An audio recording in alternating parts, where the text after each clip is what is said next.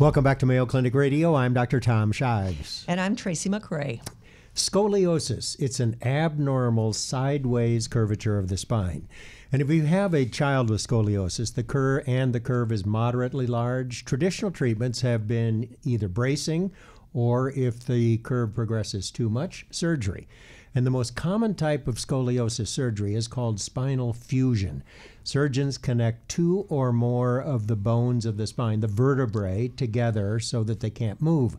And that does straighten the spine, but it has some lifelong consequences in addition to limiting the motion of the spine. I'm not a surgeon, but it doesn't sound good. No, it isn't one you want to have. Right. Now, for some patients, there's an alternative to fusing the spine for severe scoliosis. It's called a tether implant.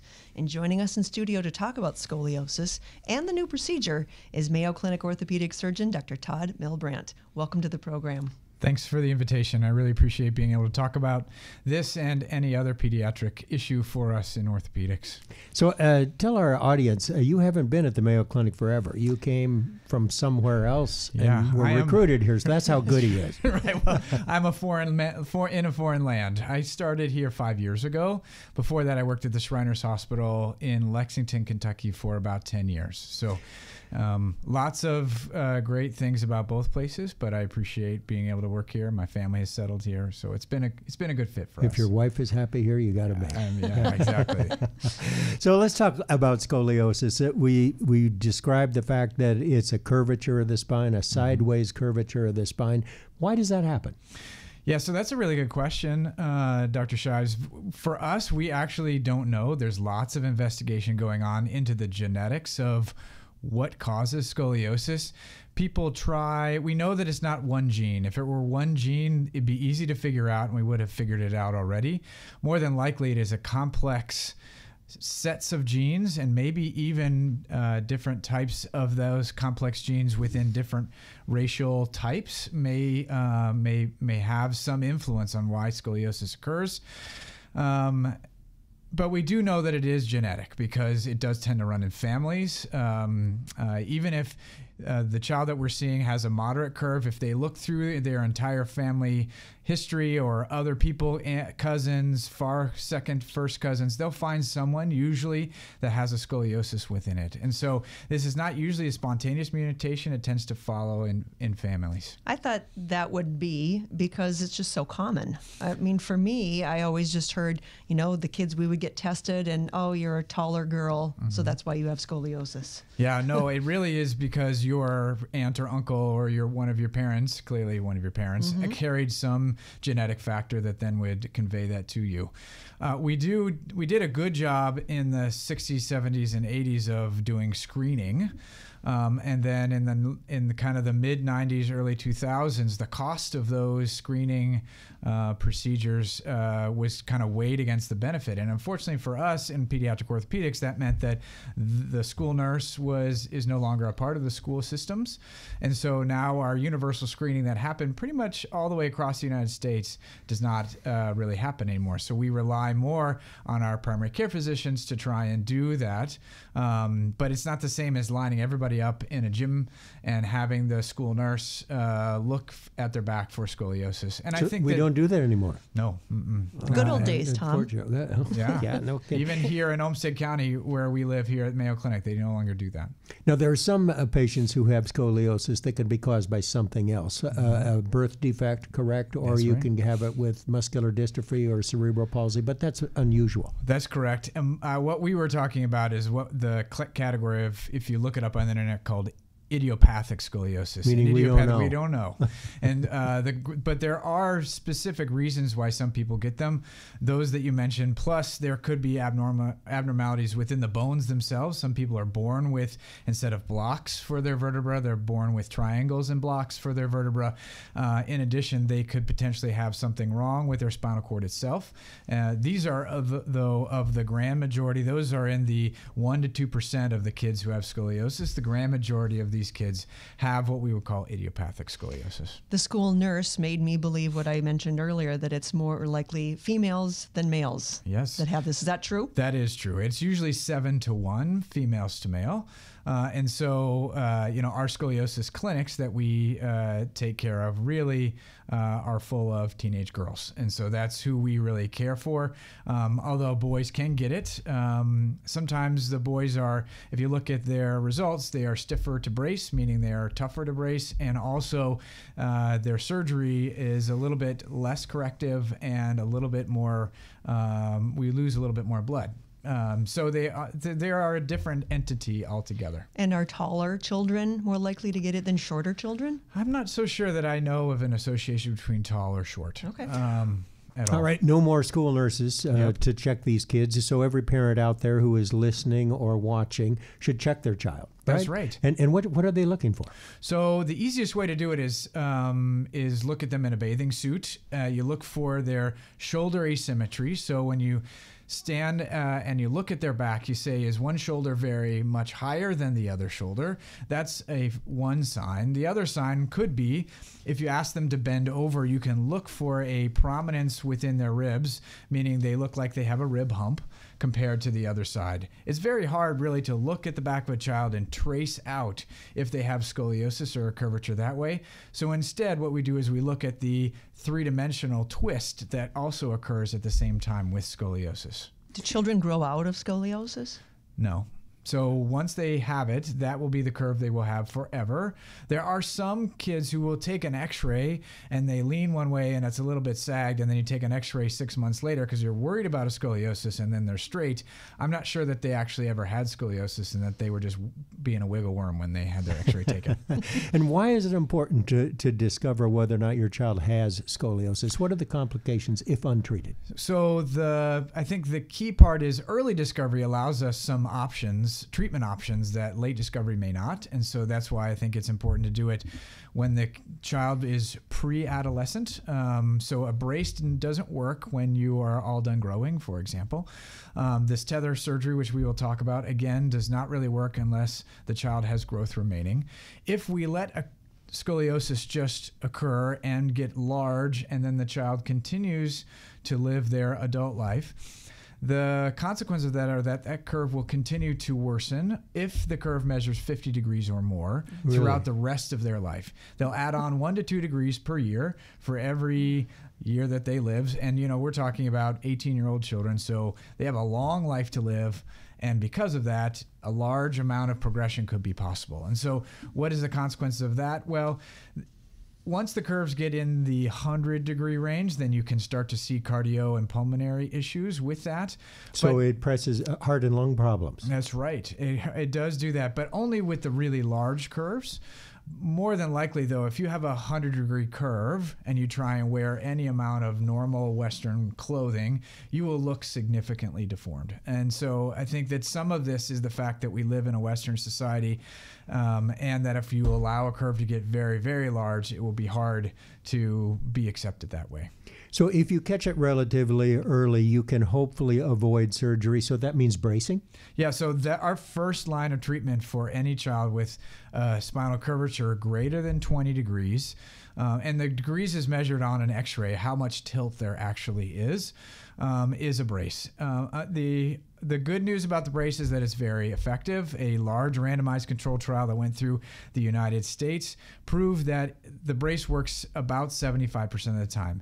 The hard part is that the child actually has to wear it, right? And if you know teenage people or children, that is that is a very difficult sell sometimes, and they have to wear it a lot. They have to wear it 16 to 18 hours a day, and they have to wear it 7 days a week.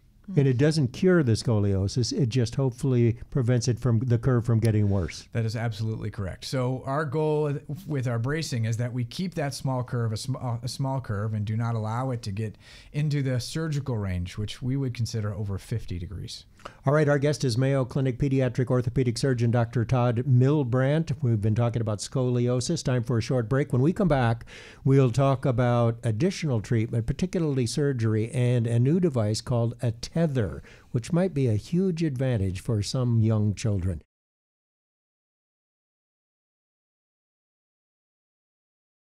Welcome back to Mayo Clinic Radio. I'm Dr. Tom Shives. And I'm Tracy McRae. Our guest, pediatric orthopedic surgeon, Dr. Todd Milbrandt. We've been talking about scoliosis. The most common form is idiopathic, meaning we don't know what causes it. We've talked about the conservative option of bracing. It's a little bit difficult because these are teenagers. Most of them are girls, and they got to wear the thing practically full time.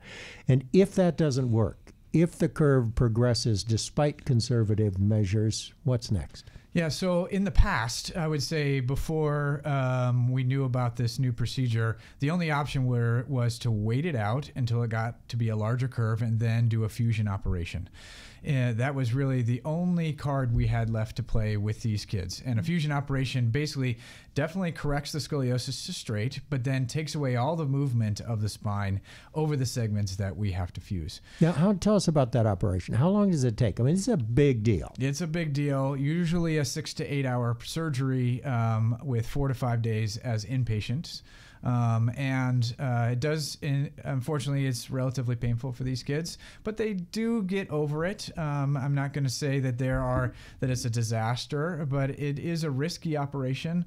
But most kids come out of it on the other side. However, I think the hardest part for us and the hardest part for the families to understand is that it's irreversible. So we fuse this spine into a straight position. Those vertebral segments won't ever move again. And so that's for the families that really sought us out to try and come up with alternatives. That was what they were the most disturbed about, was the fact that, yeah, they're great that their spine is straight, but the fact that they now can't move as well as they did before was disturbing to them. For the rest of their life. Yeah. Eesh. 2 questions. How do you get the vertebra to fuse to knit together? Yep. And how do you get the spine straight? So the way we do those operations is that we use surgical intraoperative navigation. So we use a CT scan that's obtained with the patient asleep. Then we use what looks like, we have special tools that then allow us to coordinate placing the pedicle screws, which are screws that go into those vertebral bodies, so that we miss all of the most important parts of the... So the pedicles are on both sides of the spinal cord. That's so right. You don't want to miss. Don't want to miss. And the aorta's up front, so you don't want to miss that either. This is making me a little uncomfortable, but continue on. So we place those. Many times they're 2 to 3 millimeters in width. This surgical navigation allows us to do that. We then connect these vertebral screws together with a solid metal rod. That rod, in general, is usually anywhere between 5.5 millimeters in width to 6.0 millimeters in width. So it's like a very large rod that we would use. And you jack up the concave side of the curve. That's right. So to try and pull it to a straighter position. Is this generally by the shoulders and the low back and the neck? Where do you usually perform this? So we have to we perform it wherever it's needed. And so there are lots of different flavors for scoliosis. Sometimes they're in the chest. Sometimes they're in the low back. Sometimes, unfortunately, they're in both of those places. So a double curve. Double curve. And if they're a big double curve, then you end up having to fuse the entirety of the spine. I know somebody who's in that camp. You had a double curve? It corrects itself. We'll talk about it later. But that's why I was asking all these, because they said, oh, it's just a slight, you'll grow out of it. I mean, I think that's what the thinking was in the 70s and 80s. Yeah. Probably not any longer. Okay, tell me about this tether surgery. Yeah, so the thing, one of my favorite parts about the Mayo Clinic is our credo is we take, the patients always come first. And so one of our patients had a scoliosis large enough where they were looking at a fusion operation should they wait a little bit longer. And they didn't want to wait any longer, and they weren't tolerating the brace anymore. So now we're talking about a curve that's 50 degrees or greater. Well, actually, she was in the 45 degree, but she still had time remaining in her growth, so more than likely she was going to hit that 50 degree mark. And she didn't like the brace, or the brace wasn't working, or... That's right. That's a big curve. And this child was also an athlete and wanted to be able to return and do all of those athletic things that she would like to do. And with a fused spine, it's difficult to do. It's difficult. I mean, some of our kids can do them, but if you go top to bottom, it becomes very difficult. So she came to us, and she actually had said, I want a vertebral body tether. I want a tether surgery. And she said, how did she learn about that? Well, the kids on the internet figure it all out. So she actually went to the place that was doing it at the time and then came back and says, we learned about it, but we want you and Dr. Larson to perform the case. It's one of our colleagues. It's one of my surgical colleagues that we do all these cases together, another pediatric orthopedic surgeon. So we learned about it. We practiced. We had we practiced on some cadavers, other cadavers. Yep. And we set it all up, and we were confident we could do it in a safe way. And we did our first one now almost 4 years ago. Really? We waited an entire year to make sure that she did well and everything was fine. And then we started our program here. And that includes a study with the FDA. So we started our own FDA study to make sure that we were doing it all correctly, make sure that we were sending them information so they knew what we were doing. And then once that started, we have now done 45 tethers in the past 4 years. All right, now tell us what you mean by a tether. How does this thing work? Yeah, so it's a kind of an interesting concept. We place the vertebral body screws. So in the front, we place a camera in the chest. We look in the chest and we find the vertebral body. We then place screws into those vertebral bodies, and we literally connect those screws with what looks like a climbing rope. It is clearly a medical grade braided soft rope, but basically a cable. And by doing that, we tighten it on the side that is the convexity or the far side of the curve. And by doing that, we then straighten the curve. And by doing that... Charles is asleep. I know. I know, but it's making me sit up straighter. I know. And by doing that, we can take advantage of growth in these kids. Because if we put pressure on the high side and decrease pressure on the low side of the scoliosis, the child's scoliosis will actually continue to correct over time as they grow. When do most kids quit growing? So on average, boys, it's 16, and on girls, it's 15. Okay. Have you seen any complications? So there have been a few complications, and a little bit of extra fluid around the chest, which required just an aspiration of that. And so around the lungs, around some fluid lungs, collected? That's right, Okay. fluid collection. We were able to take that out. Thank you. Not a big deal. Not a big deal. And we have not had any neuromonitoring changes or anything problematic with our spinal cord. Do you take the tether out when they're done growing? That's a great question. It's a very large surgery, and so most of the time we leave it in. We know that more than likely this will break over time because it is a rope across motion segments, but by taking advantage of growth, we will change the vertebra from being wedged at the apex to now being squares. So then the tether is no longer needed because they will have grown into a straight position, and then the tether will break, and that will be okay. So the curve corrects itself over time because of the tether. That's right. So retention on one side, and then by growth, it's kind of like staking a tomato plant. You kind of grow it into the right position, and that way it grows straight. Do you ever overcorrect? I mean, did you make it too tight? Yeah, so that is one of the other complications that has been described, is that we make it too tight and they have too much growth remaining, and then it actually takes the curve from one side and puts it onto the other side. But they keep their motion. They keep their motion when they do that, and we've gone in and cut the tether if they have had any overcorrection. We've had one overcorrection. Big cable cutters? No.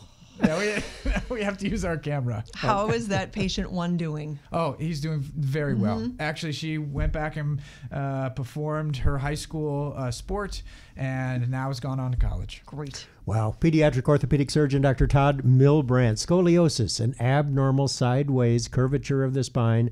Fortunately, most curves are relatively mild and don't require treatment.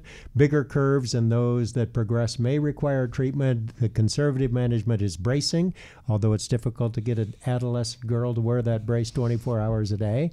If the curve progresses, surgery may be an option, and it's always in the past been fusion, but now you've got this new operation called the tether. Sounds fantastic. Thank you, Dr. Todd Milbrandt, thanks so much for being with us. Thank you for letting me talk about it. Appreciate it.